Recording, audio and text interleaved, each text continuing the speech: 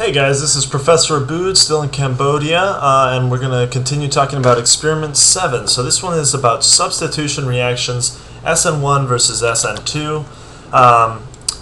Sn means substitution, nucleophilic attack, and 1, we'll talk about what the 1 and 2 means in just a second. So the objective is just essentially to see when the conditions are favorable for either Sn1 or Sn2.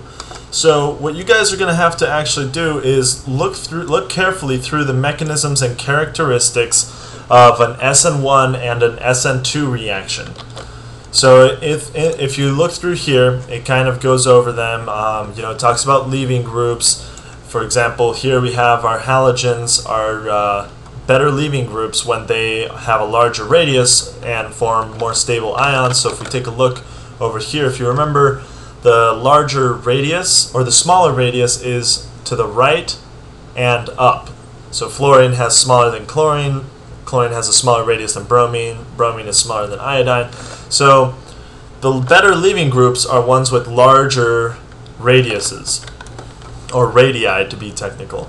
And this is all talking about Sn1 reactions. Tertiary is more stable than a primary, and so on and so forth.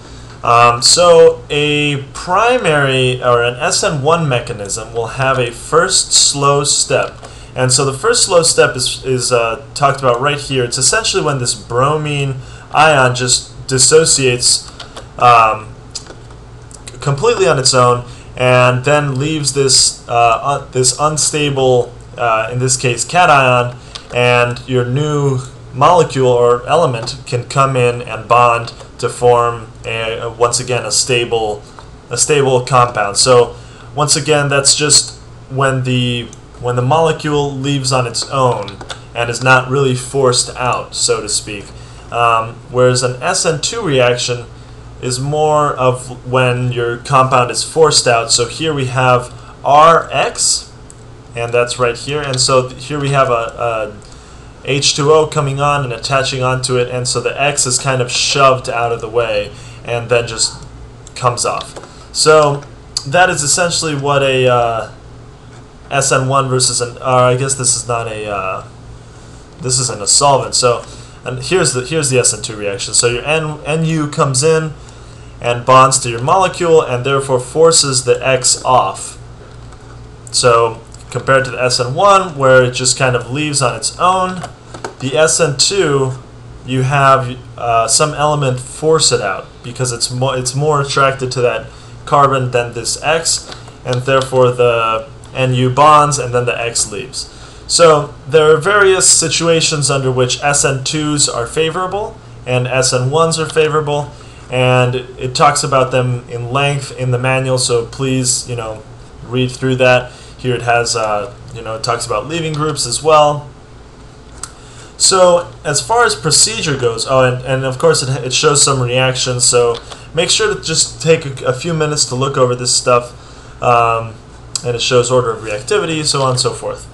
Okay, so we're going to have 7 halogen compounds that we're going to be using, and halogen just means this row right here, number 9. So fluorine, chlorine, bromine, iodine, and so on.